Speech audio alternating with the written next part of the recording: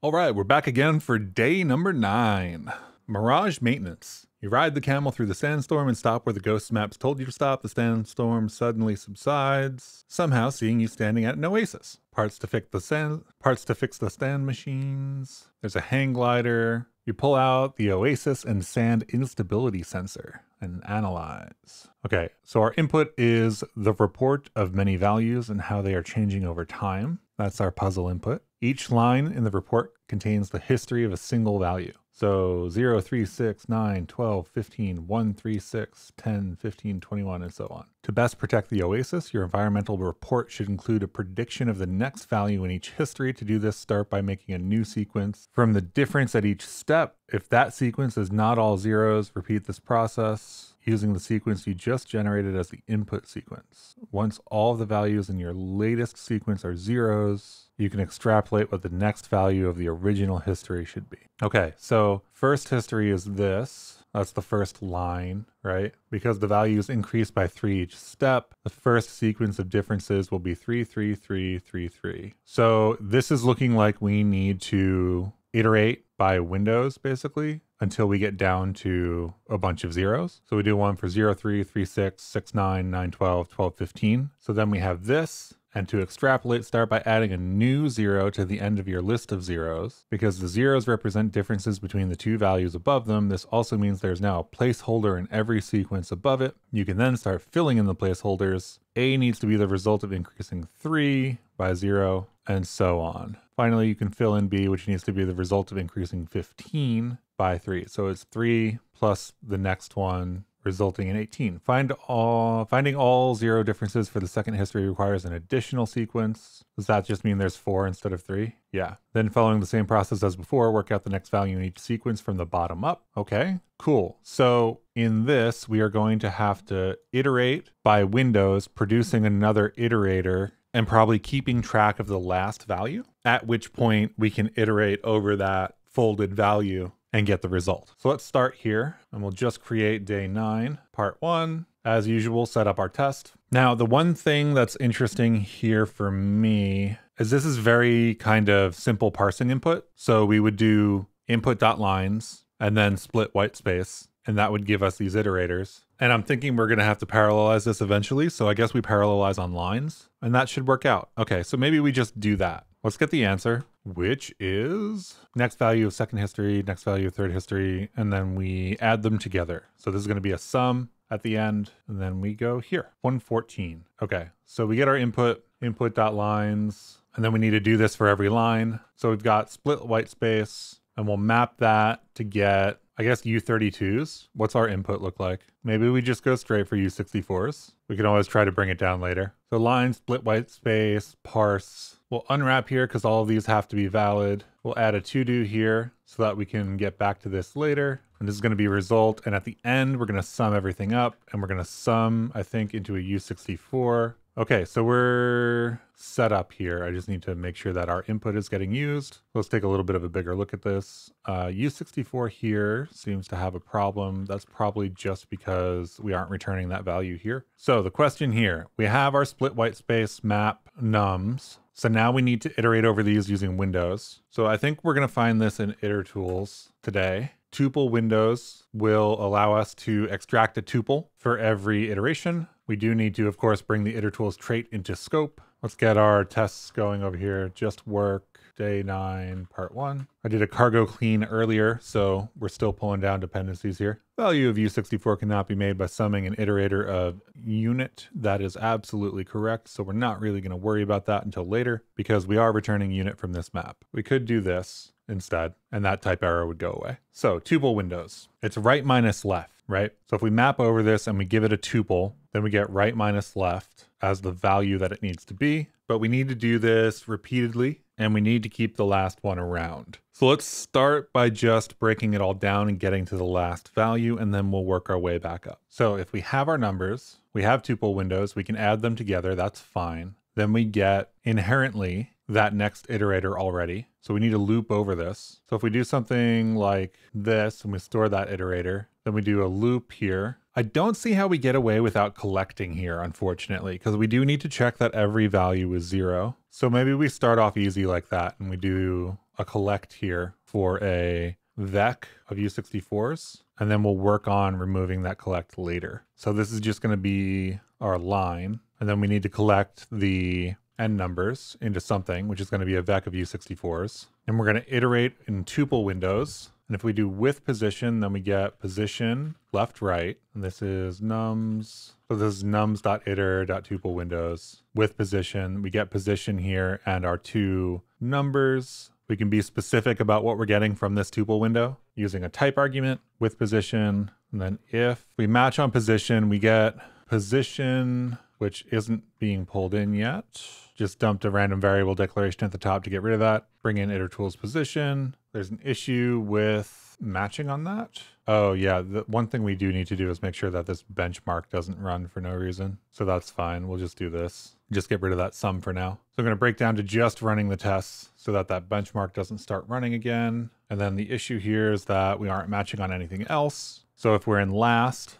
or technically, if it's the only, then we need to save this number. So end, push the right end number, which this vec up here needs to be mutable then. And this will be a value. We'll just copy this. Otherwise, we don't do anything. We could do if let here, but I want to match on position last and position only. And then this turns into right minus left. And we collect into this vec of U64s. And this becomes nums equals this. And we need to do one check at the beginning. If nums.iter.all num equals 0, then break. That'll break us out of this loop. We can break with a value, but I don't think we need to here. I think we just need to loop like that. Then let's just debug end numbers for now and run this and see what we're getting, because this is going to be a whole thing to build it back up to. So this is inside of process. We should be good. We're running our test lines.map. This is no longer collecting, which is really unfortunate. So let's just collect this into a vec of unit for now. We'll just return unit from it. And that gives us 15.3, which is possibly what we need. Where's 15.3?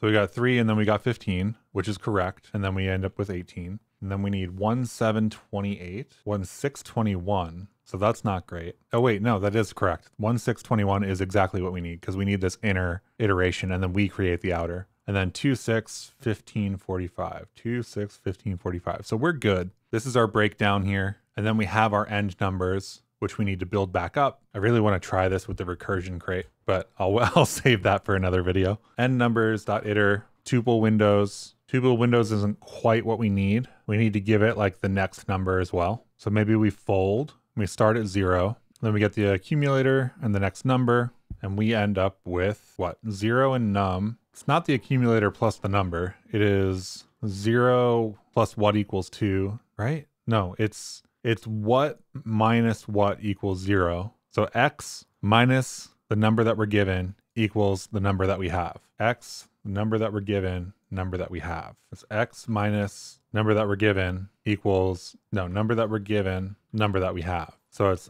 accumulator plus number. Interesting that that is not allowed to be itered. Why not? Because it's borrowed after move, because end numbers has vec U64. Let's find out where we're using it. So borrow of move value end numbers. On line 16, move occurs because end numbers has vec U64, which doesn't implement copy. Perfect, great. On line 37, debug end numbers and it's moved. Oh, that's unfortunate. That is not what we need there. So then we get result and we can sum this then, and then this would be result to string. And if we've done this correctly, our test is passing. I need to update iterm, but our test is passing. Is this the right way to be doing this? It works.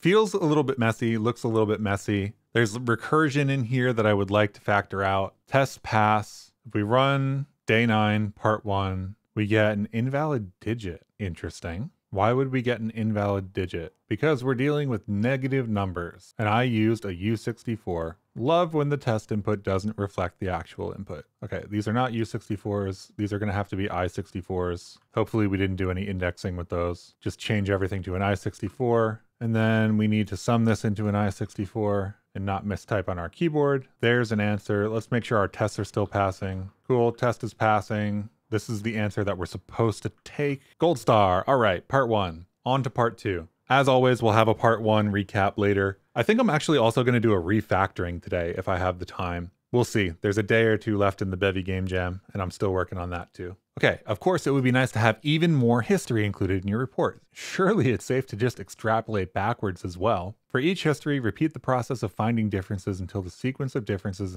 is entirely zero. Then rather than adding a zero to the end and filling in the next values of your previous sequence, you should instead add a zero to the beginning of your sequence of zeros, then fill in the new first values. In particular, here's what the third example history looks like when extrapolating back in time. So this is 10, 13, 16, 21, 30, 45. That is our 10, 13, 16, 21, 30, 45. That is the third value, of course. You get 114 again? No, okay.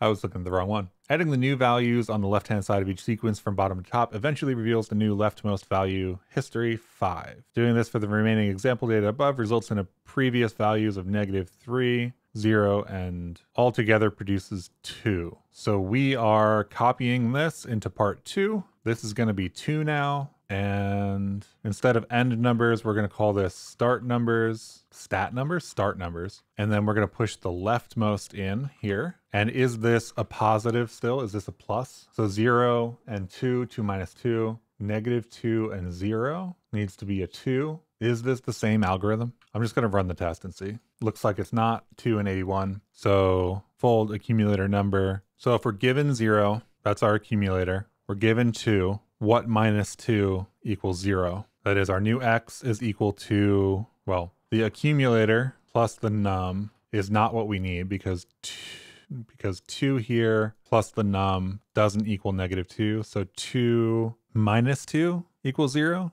-2 plus 5. 5 plus 5 is 10. So it's accumulator plus x equals that. So it's accumulator plus x equals the num that we're given. So the num minus accumulator. I did that math wrong.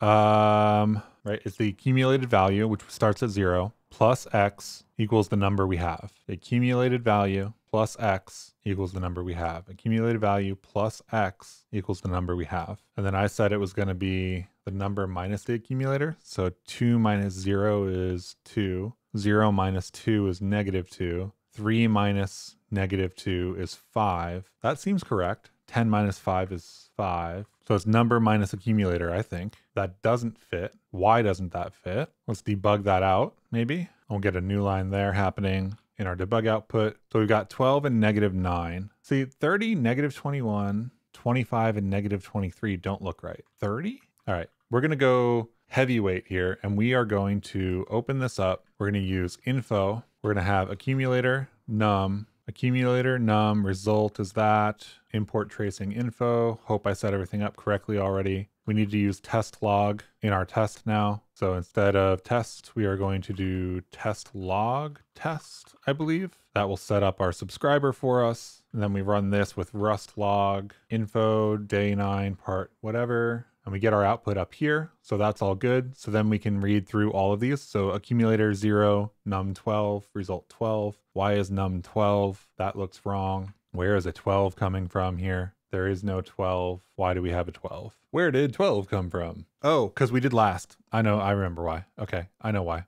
We need to do position first on our position match. So now we're at -2. Let's skip input here. So we get accumulator 0, num 0, result 0. Should this be a reduce? Let's debug the start numbers here. Let's do debug. Bring in debug from tracing debug. Start numbers needs to be shown as the debug output. And let's increase our log level to debug, and we'll get the extra logs. See, and now we're getting debug and info, which is nice because now we don't have to remove debug to just see info. We can just raise our log level. So start number 03. That doesn't feel right. If we look at, yeah, it is right. So 03, or rather 3 and then 0, right? Is that the way we're iterating over it? I don't feel like it is. Start numbers, iter, fold. Yeah, we start with 0 for some reason. Why do we start with 0? Is that what happens in the first one too? Did we just get lucky? We need to reverse this. It looks like anyway. If we reverse it, our test pass. So we need to iterate over the start numbers in a different order than we iterate over the end numbers, which is interesting. I didn't really change the logic, so it makes me feel a little bit weird about that. And this claims to be 1026. And that is correct. Okay, so it's a day that is a reward for getting through day 8, effectively.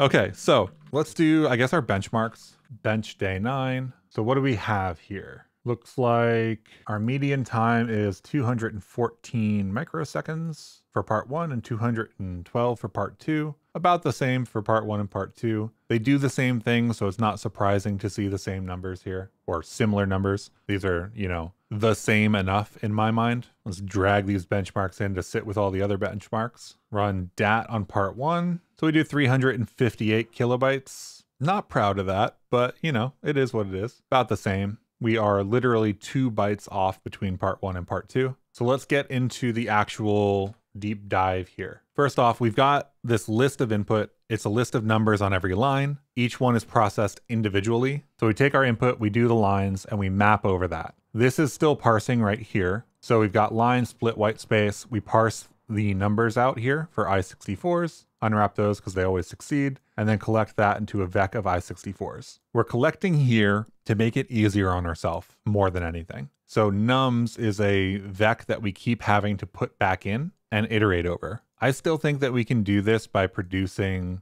values, and we could use things like scan and whatever, but I'm going to leave that for another video. So we have all of our numbers. This keeps getting replaced for every level. So as we go down in our pyramid, this keeps getting set again and again. That means we have to keep our end numbers around. So all the numbers on the right-hand side. This means both of these need to be mutable because we're going to be pushing into end numbers and we're going to be completely resetting the binding on nums. So then we do a loop. Loop is a wonderful keyword. I love loop. The first thing we do is check to see if nums is entirely zeros. If it is, we break because we're done. Then we take nums if that's not the case, and we use tuple windows, which is a function from itertools. This will give us whatever tuple we want here. So if we had 3 in a row, we could get 3 in a row here for the tuple window. We also use the itertools with position, which gives us this position enum, telling us which place we're in, basically, when we're iterating. So we map over that, we get the position of the current thing we're iterating over, as well as the 2 numbers for the windows that we're iterating over. Again, windows here, because we have 2 of them, it's going to be 0, 3, then 3, 6, then 6, 9, and so on. This naturally crunches us down, so we can check to see if we're at the last or the only, because if there's only 1 tuple left, then we only want to keep the right number. And otherwise, we do the right number minus the left number. That produces all of the values for this next vec, and then we collect that and we set it into nums. And then we do this over and over and over until we hit zeros. Once we hit zeros, we break out of the loop.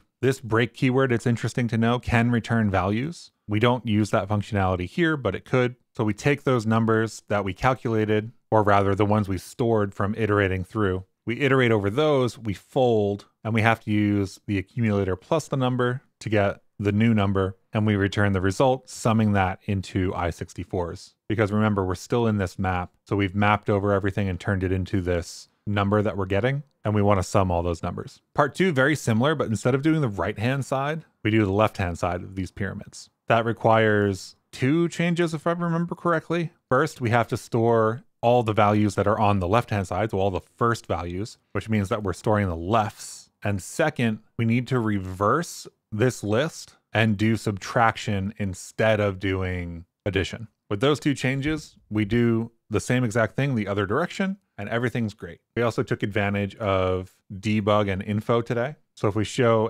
stest with just s show, or just s test, we can get our rust log equals debug here. Cargo next test, that's the test runner we're using. I really like it. Day 9, part 1, and then no capture. No capture is generally how you see the output. You know what would be really useful though? If I was running the test that we instrumented, that would be the right thing to do. So if we run it with debug, rust log equals debug, this is an environment variable that's pulled in by the tracing subscriber crate, and that will set which logs will output. We've talked about tracing in the past in another video, I believe, so I won't cover it too deeply right now, but we get levels, we get the spans, and we get the actual output that we're asking for. So in this case, we get start numbers, as well as the accumulator, the number, and the result for each of the calculations, because that's what I was having trouble with. And then if we want to say, get rid of that extra debug info, we can run with rust log equals info, which raises our level, and debug is more verbose than info. So we'll just get this, and we can just leave those logs in. So here we can just leave these logs here and here.